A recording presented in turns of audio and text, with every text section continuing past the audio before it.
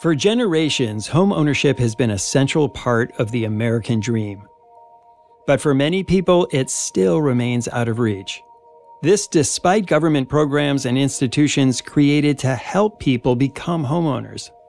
Bloomberg reporters Heather Perlberg and Noah Buhire took a closer look at one of them, a system of banks called the Federal Home Loan Banks. They found that even though these institutions have billions of dollars to lend, many home buyers still struggle to get approved for a mortgage. Heather and Noah spoke to home buyers across the country. I did give up. I had got to the point where this not going to work. We're not going to get no house. Banks don't want to loan you the money. The banks, they don't really tell you what you need to do or try to help you anyway. It's more of just like, no, we're not going to give you the loan.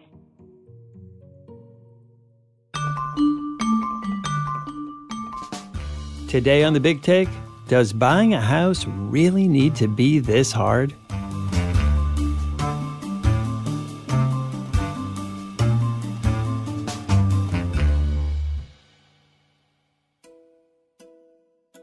Heather visited Mississippi in the town of Drew for this story. I asked her to describe what she found when she arrived in the Mississippi Delta. Well, the Delta is really spread out and very rural. Some of these small towns are kind of smack dab in the middle of Jackson, Mississippi, and Memphis.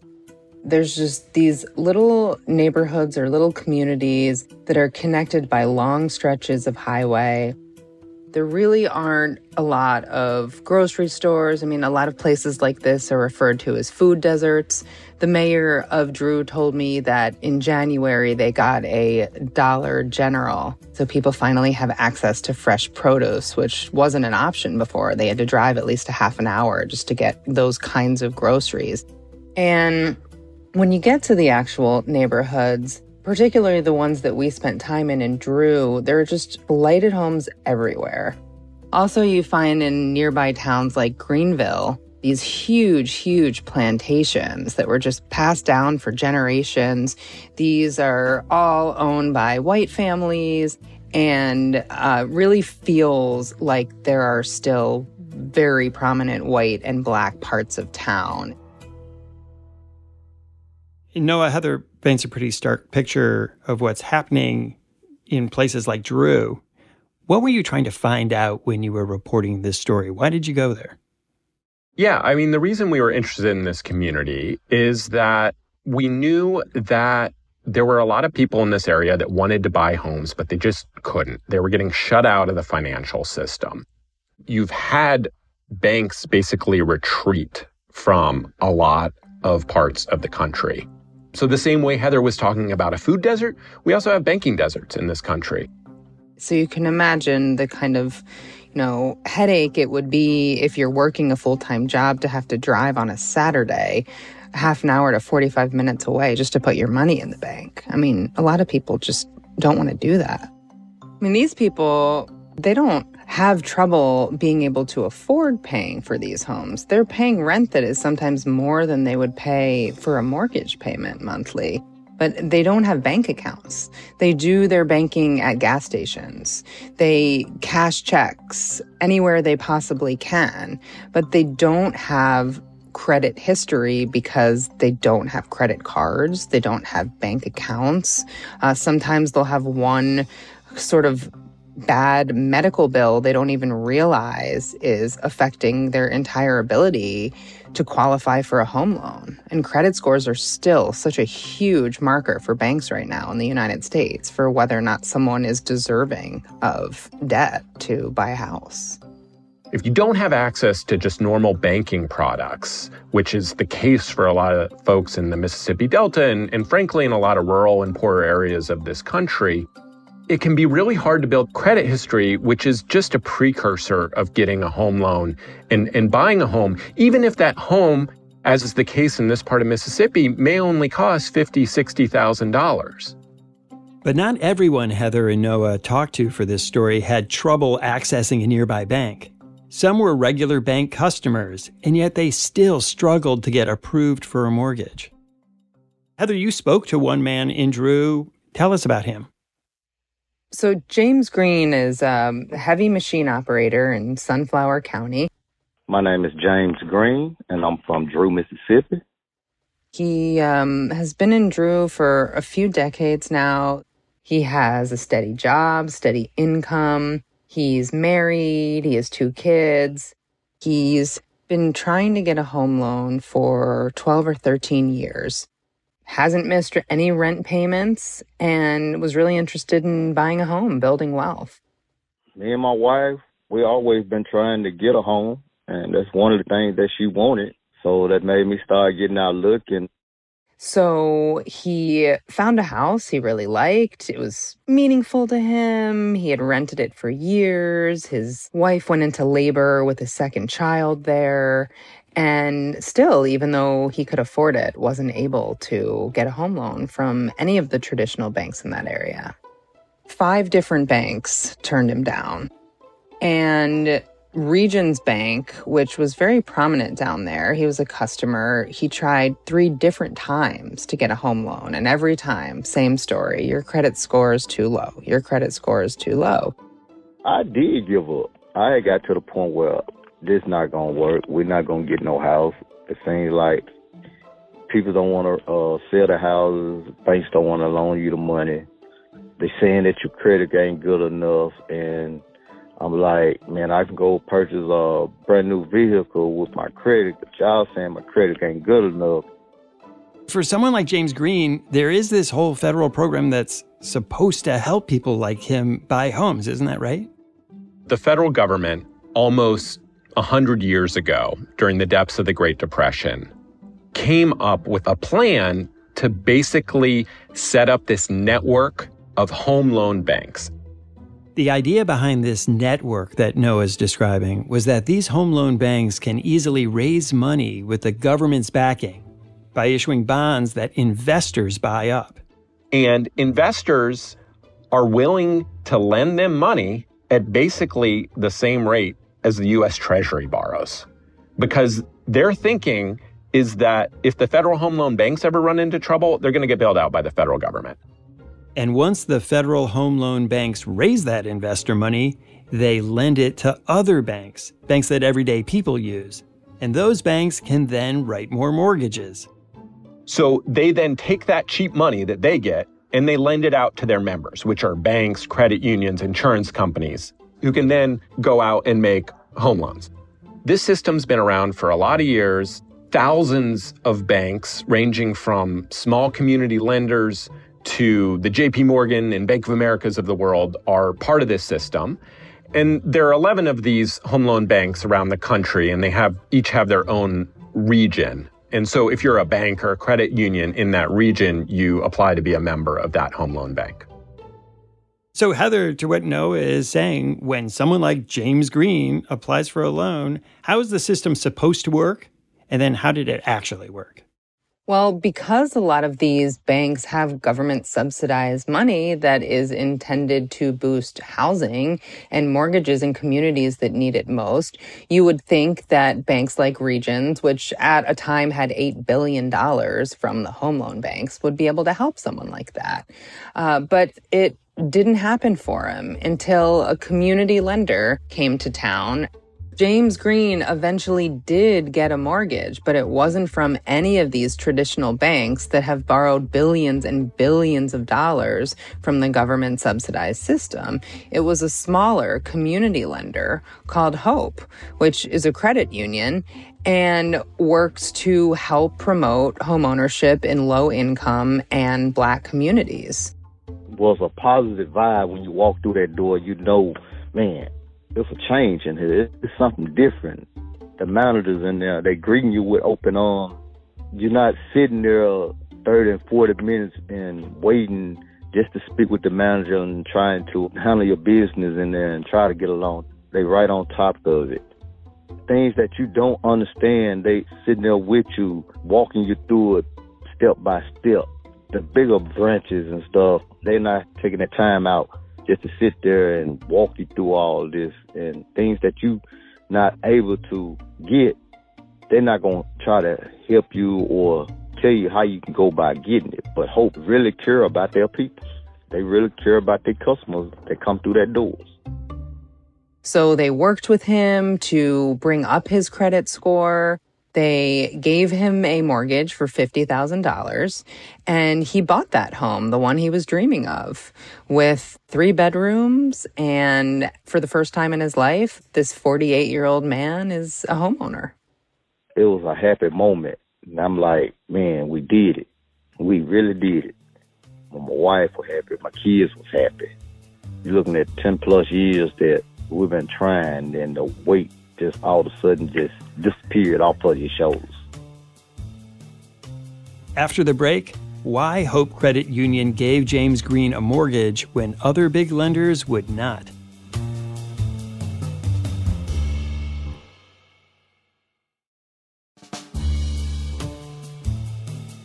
The difficulty James Green had in getting a mortgage from Regions, the bigger bank in his area, isn't unique. Noah and Heather checked the data on who the bank gave mortgages to over the past 5 years. When we were looking at what they did in Mississippi, they lent more in wealthier census tracts, higher income census tracts, and to more white borrowers. Just to underscore that point, I mean, we went county by county through Mississippi and looked at the kinds of loans that Hope was making and who those borrowers were and who Regions were. And you saw in county after county double-digit percentage differences between Regions lending to Black borrowers and Hope's lending to Black borrowers. Hope just clearly has a focus on building wealth in the Black community in a way that Regions doesn't. And just to be clear, Regions is not a crazy outlier within the financial system. They're lending at about the same rate to Black borrowers that other lenders are in Mississippi. It's just that Hope is really much, much, much more focused on that. What did Regions say when you asked about their lending?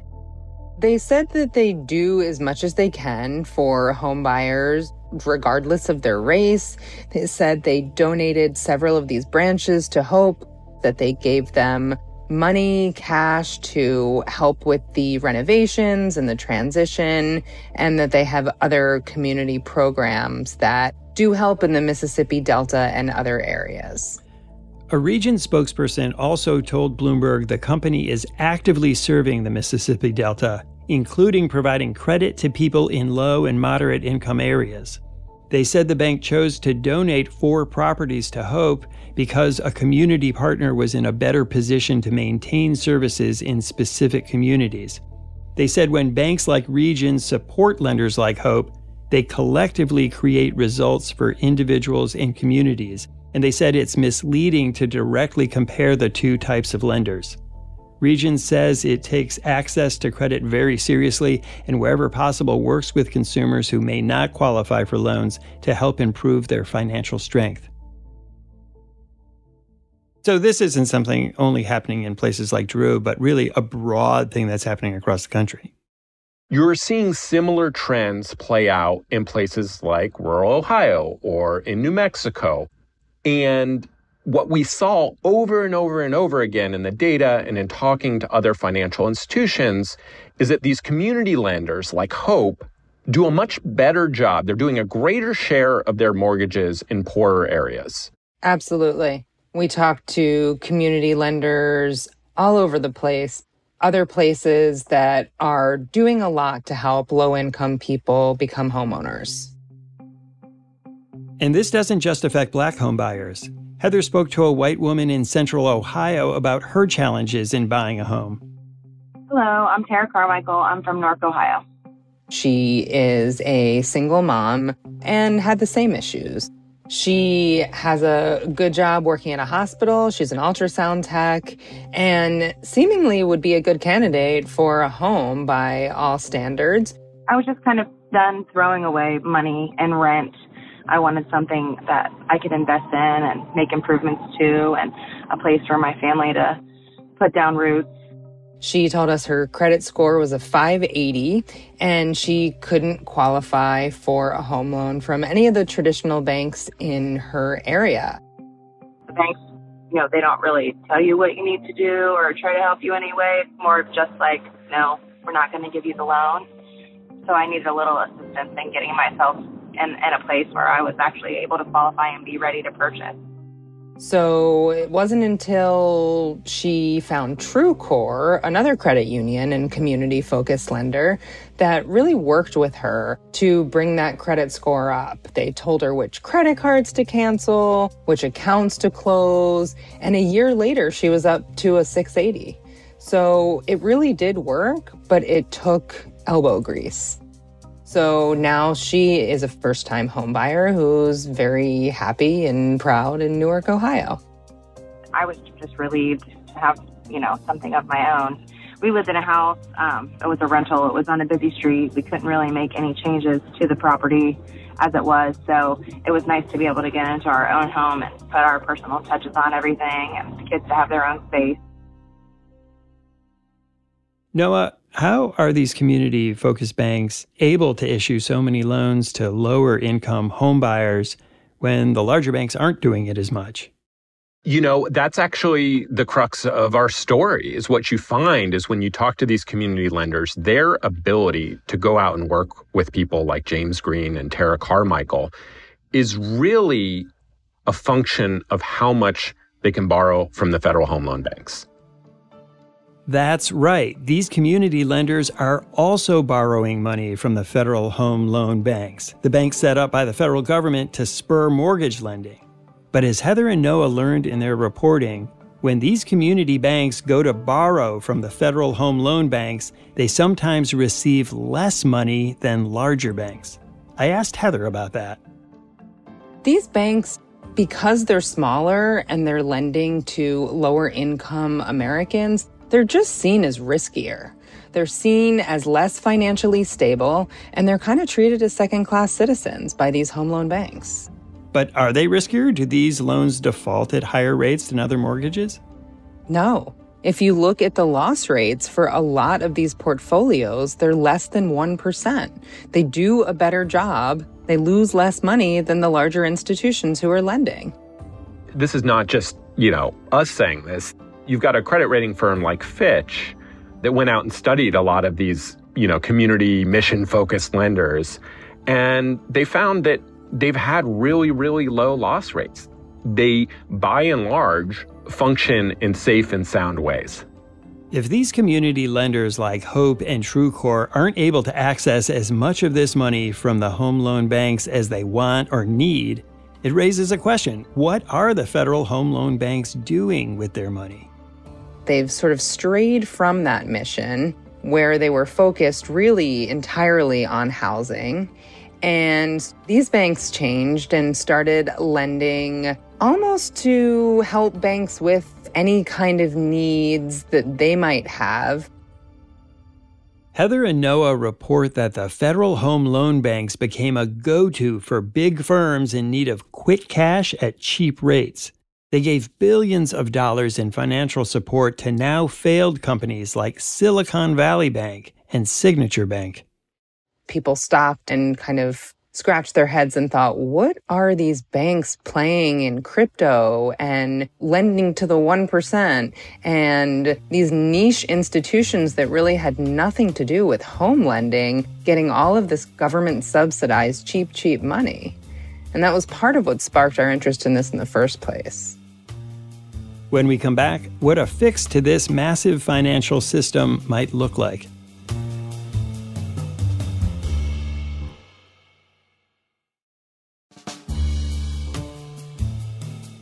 Heather, how is it that this system, which was started explicitly to help people buy homes, now lends out so much of its money to things that have nothing to do with buying homes? That's just a flaw in the way the system operates. They are in this sort of nebulous area. They also have little quirks, like once you become a member, sort of like tenure if you're a professor. So you don't really get kicked out.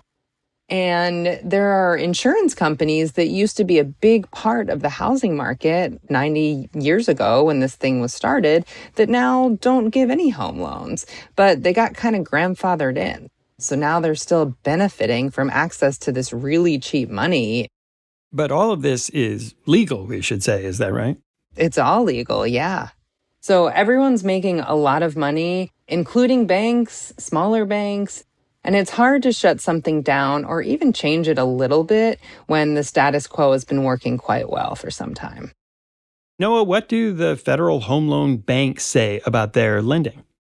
Basically, they say that they need to maintain tight credit standards to run institutions that don't fail and don't cost taxpayers money if they need to be bailed out, which, by the way, they have run safe institutions for a long time. They've lent a lot of money successfully over many, many years. And so basically what they're saying is that they're responding to the rules that Congress and their regulator have made for them over the years, and they're really focused on running safe institutions. They're regulated by the FHFA, which is the Federal Housing Finance Agency, the same group that oversees Fannie Mae and Freddie Mac, if those names are more familiar. And Noah, what does this regulator have to say about how they're lending money? The FHFA has, for the past year, been studying the home loan bank system. Remember, this is a 90-plus-year-old institution. They are trying to make it work better. And when we put a series of detailed questions to them, they told us that they very much are interested in making the home loan banks work better for community-focused lenders, those that are actually helping to create home ownership opportunities. So there's likely more to come there. But a lot of this stems from Congress. You have to realize that this system has been around for so long. Congress has fiddled with it for years, and there are rules upon rules that have been codified over the years saying how the banks have to operate, who their members can be, how they can lend, what sort of collateral they can accept to make loans. And a lot of that, when you talk with experts in this field, they'll tell you it doesn't make a whole heck of a lot of sense anymore, or there's a lot of contradictions in the system, because the mortgage market, frankly, has just changed a lot in the last 90 years, and lawmakers and regulators just haven't kept up with that change. What might the system look like if they changed it? What are some of the reforms they're considering? Well, frankly, we don't know. But some of the ideas that have been floating out there in Washington are maybe to test periodically that the financial institutions that are members of the home loan banks, that they continue to be in the mortgage business.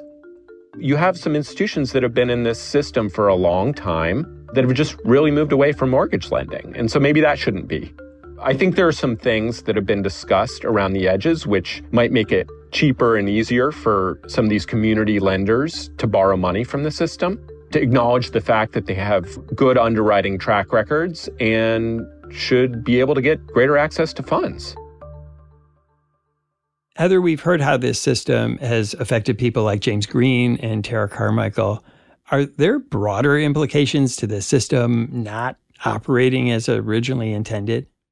Well, we're struggling with a huge affordable housing crisis. So it's hard to think about an institution that was set up directly to solve some of these problems, that has the means to tackle a lot of this all throughout the country, and is really falling short. And that's where a regulator like the FHFA can step in and really do something to change this if they choose to. Heather, Noah, thanks so much for sharing your reporting. Thank you. Thanks for listening to us here at The Big Take. It's a daily podcast from Bloomberg and iHeartRadio. For more shows from iHeartRadio, visit the iHeartRadio app, Apple Podcasts, or wherever you listen. And we'd love to hear from you. Email us questions or comments to bigtake@bloomberg.net. The supervising producer of The Big Take is Vicky Vergolina. Our senior producer is Catherine Fink. Our producers are Michael Falero and Mo Barrow. This episode was edited by Caitlin Kenny. Raphael Amsili is our engineer. Our original music was composed by Leo Sidran. I'm Wes Kosova. We'll be back tomorrow with another Big Take.